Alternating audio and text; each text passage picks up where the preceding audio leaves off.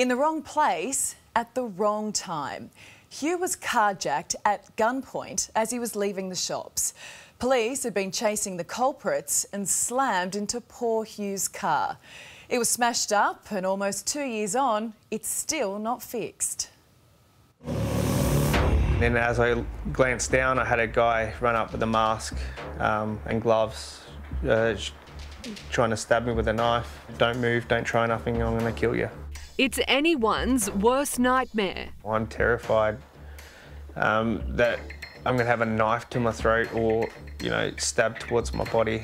So that's been very difficult. Carjacked at knife point at the local shops late at night as police swarm. Don't smash my car up! It's a car, man! For Hugh and Alex Garner, it's a near 2-year ordeal they'd rather forget. Made all the more worse, they say, by being ignored in the aftermath. I'm not sure whether we will recover from this. Get back! Get back now! Hugh had just finished a workout at the gym and had been to the shops to get some groceries. As he came outside, he noticed a helicopter overhead, but little did he know what danger he was about to walk into. As Hugh filmed this video of the helicopter above, standing beside his car, a man rushed up to him. I froze and the adrenaline kicked in and I just tried to get out of his way. As Hugh ran away, a man and woman armed with a knife and gun jumped into his car. But heavily armed police were seconds away, ramming the vehicle before it could flee. I knew it was a SWAT team because they got out with vests and big rifles, and it's pretty terrifying. That was scary, man. That's my car, man. Hugh called his wife, who rushed to the scene. This phone call was just my husband. The other end of the phone screaming.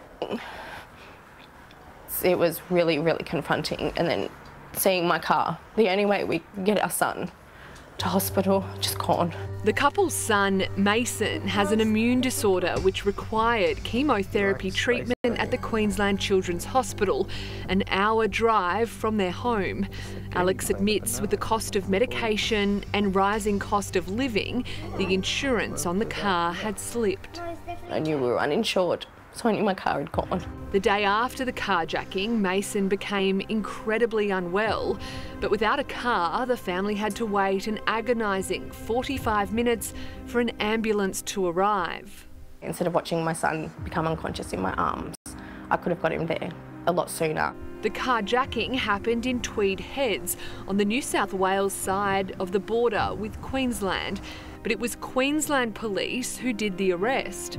The couple claims they were assured at the time Queensland police would repair their car. Having the police on the night say to us, don't worry, we were the ones that crashed into your car, we are covered, our insurance will replace your car, cover any costs. The couple even received this email from a detective confirming the QPS would be covering all costs. But 18 months on from the horror incident, the couple's car still sits as a wreck. It's just made our life extremely hard. The couple had to borrow cars from friends just to be able to get Mason to hospital for treatment, eventually taking money out of their superannuation to buy a car. The family says they feel let down and says the whole saga should never have happened. It could have been prevented because he was already out on bail. He was already out on bail. Had he still been in jail, had the justice system done its job, he wouldn't have been out. Yeah. So we wouldn't be in this situation. Since the weekend, there's been 2 violent carjackings in Queensland. Look, it's horrifying, and members of the public should be able to go about their lawful business anytime, in any way they wish to do so, not be approached by these sort of thugs. It's outrageous as far as I'm concerned, yes. It's horrendous, and there is such a huge crime problem here in Queensland, and unfortunately our Premier, it just continues to bury her head in the sand about it. The 2 offenders involved had been on a crime spree across the southeast, which ended with Hugh's carjacking. Both had lengthy criminal histories and pleaded guilty to their latest crimes, sentenced to 7 and 6 years in jail. And the couple say they heard from police this afternoon. It was basically a communication issue and it'll now be sorted.